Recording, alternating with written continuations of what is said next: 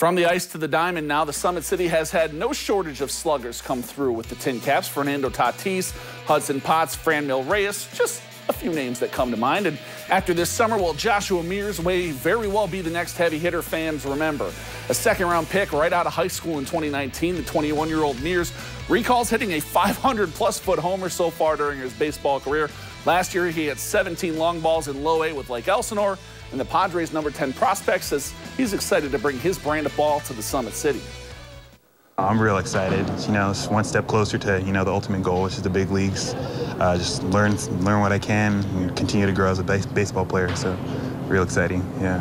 For you, where are you looking to grow the most as you make this step from low A to high from last year to this year?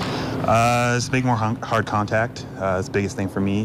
Better my jumps in the outfield, better reads on fly balls, the little things, doing the little things properly. It's going to be huge.